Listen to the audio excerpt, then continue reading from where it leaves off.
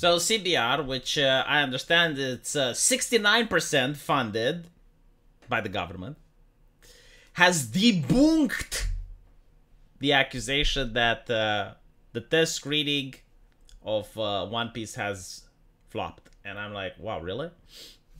Have you? Have you though? I mean, alright. According to Twitter account Divinity Seeker, a well-known Hollywood news outlet, viewers responded poorly to the private unveiling of the highly anticipated series, citing poor CGI quality and confusing plotting as primary issue. Audience members who were not fans of the original One Piece series were apparently unable to grasp the story. At the same time, those familiar with the source material found themselves just as confused by the adaptation's changes to it. This sounds like the perfect Netflix adaptation. Like, this just summarized all of them. A notable deviation is the introduction of the show's central characters, with Zoro, Zabi, Usopp, and Sanji, all supposedly introduced in the last 15 minutes of the pilot, while the anime took 20 episodes to reach the same point. Another complaint was the erratic tone of the adaptation, which jumped between ridiculous, goofy, and incredibly serious tone fashion. Now, I'm really curious to see how they're going to debunk it.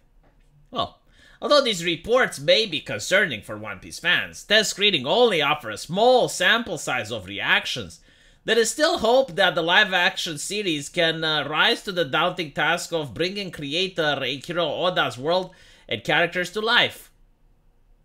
Motherfucker, you didn't debunk shit. Right? Like, the claim is that the people watching the screening were incredibly dissatisfied with what they saw, and you're not debunking that. You're not saying, like, debunking would be, no, actually, I was there and everyone clapped. Okay, like, that would be debunking. What you are saying, though, is that, well, hopefully it will still be good.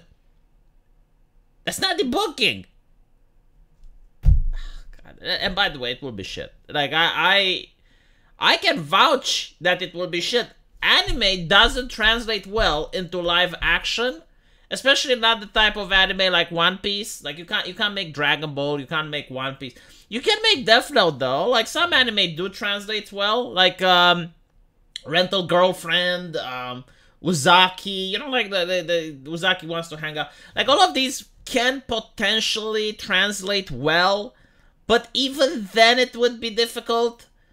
Surprisingly, Pokemon actually translated well. Like, Pokemon, the movie wasn't that bad. You know, Detective Pikachu. But like, overwhelmingly, it is difficult because it's a different type of art style. Like, anime isn't trying to be realistic. It's trying to be over the top. But the emotions that it's conveying are definitely attempting to be realistic. But the people at Netflix are incapable of translating even like a book into something, let alone an anime. Like, this is a Herculean task. You're asking too much of this poor American company. They can't do it. The only thing they can do is, like, lose $7 billion. That's what they can do. Anyway, let me know what you guys think, and I'll see you in the comment section. Take care.